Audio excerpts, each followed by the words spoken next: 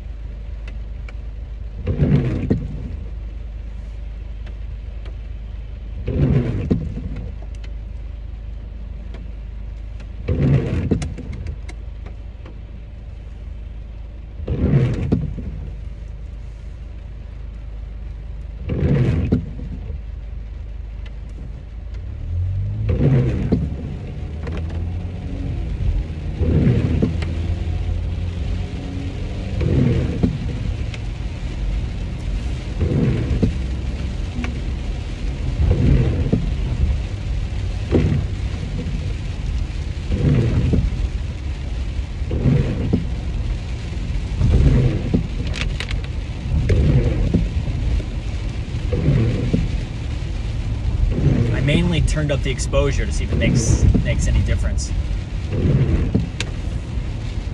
I did that about 10-15 seconds ago.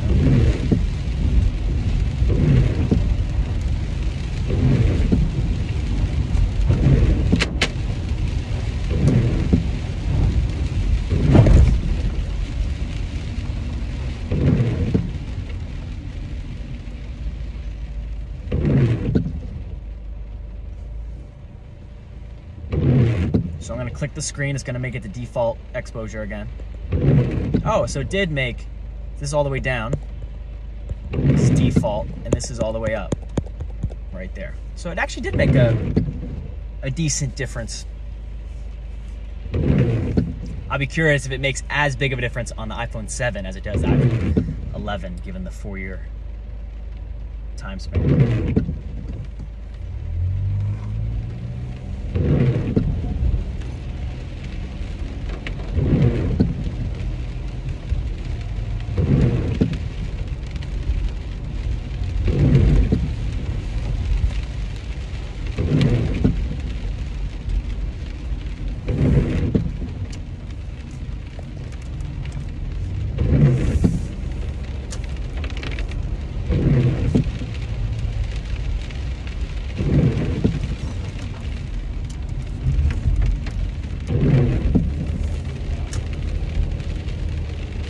Now though, it's pretty dark, even though I had the exposure all the way up, so I don't know what happened there.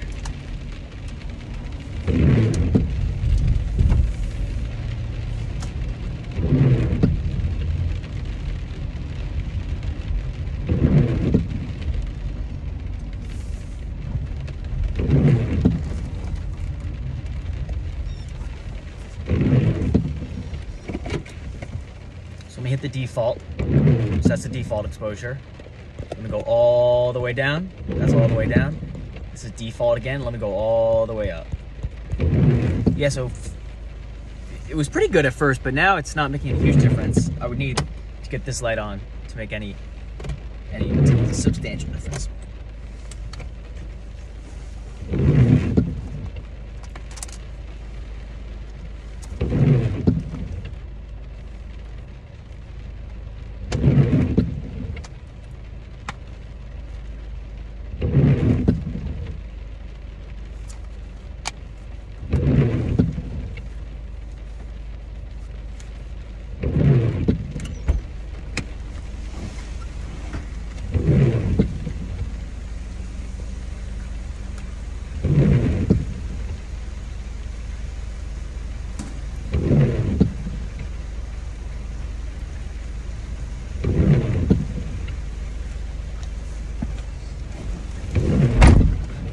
All right, so back in the car here. It seems like this light will need to be on to be able to film at all.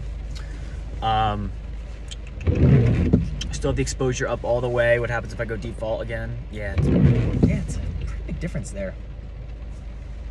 All the way down, default, all the way up. All right, I'll just leave that for now. I'll turn the light on maybe a little bit and see what's up.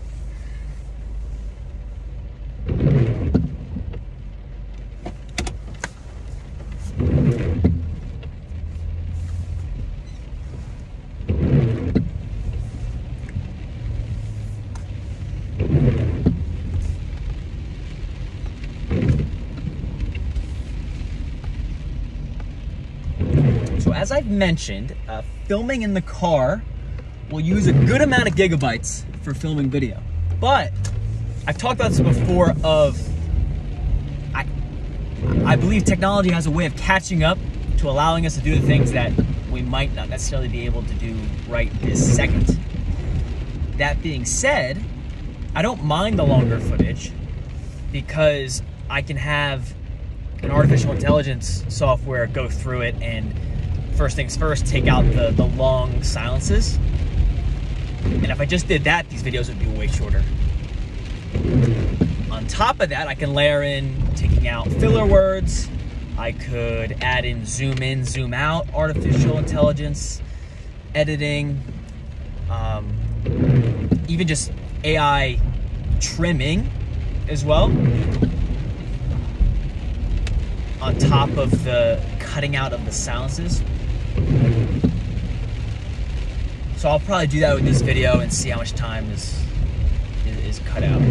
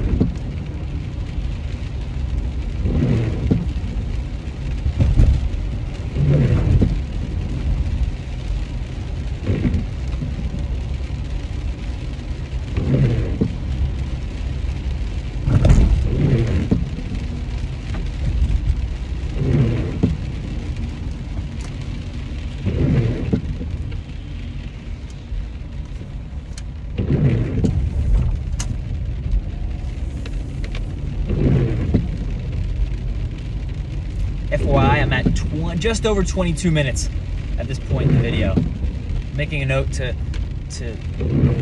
verbally say that so that when I see the AI edit go through, I can tell, oh, look at the timestamp and see how much time we've taken off up to this point.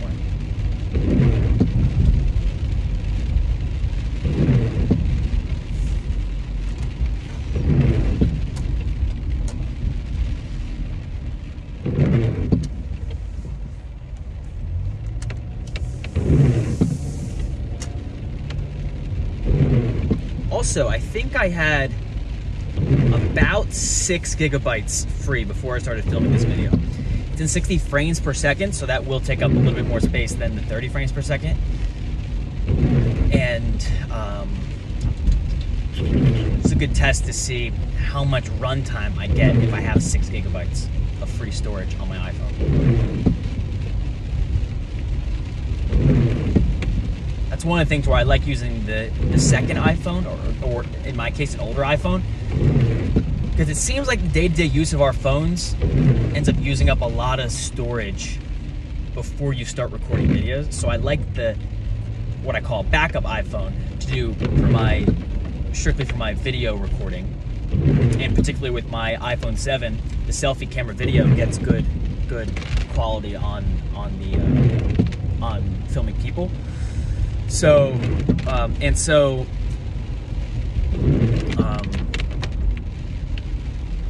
yeah, that's something I'm considering there. And then also from a focus standpoint, I'm using my backup phone. I don't have text messages go through there. I don't have notifications go through there. So it might help me stay a little bit more focused when I'm recording. And it might be something that you might want to think about too if you feel like you get pretty distracted when you're trying to film your own videos.